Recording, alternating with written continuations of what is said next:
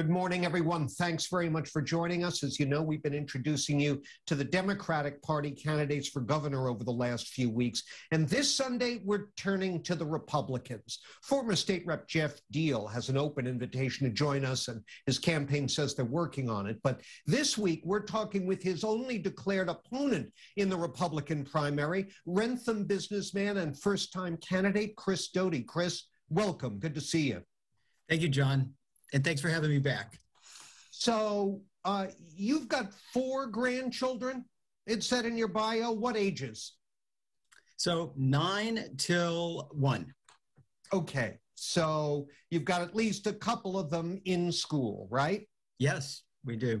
Last week, Governor Baker announced the state school masking mandate will be dropped at the end of this month.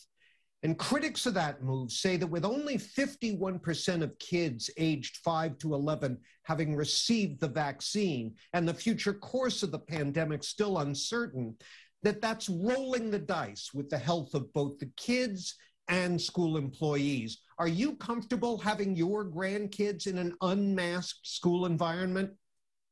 Well, first, my children are in Utah. They don't live out here. We're Do they mask there? Like us, they're on the off-ramp.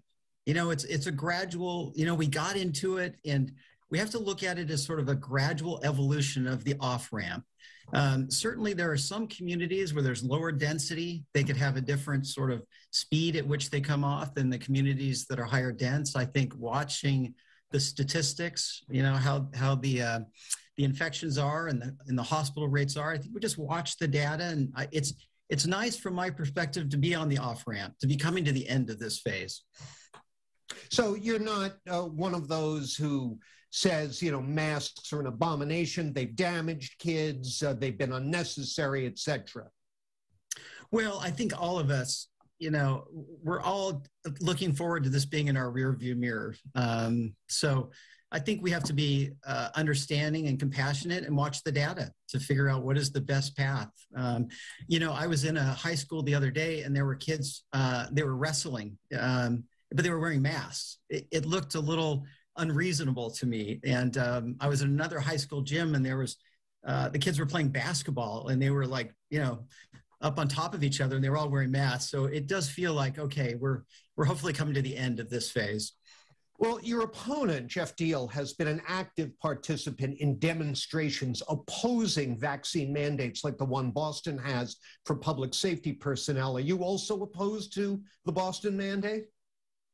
Yeah, it sounds like they're coming to the end from what I'm reading. From what Governor Baker said and the mayor said, it looks like we're coming to the end. So, the exact day that we end and the exact time we end, hopefully all the policymakers are thoughtful and thinking through the right timing, and we get it right, because you want citizens to feel safe, but not controlled. And so I think just finding that correct balance so that we can get to the off-ramp and get this behind us.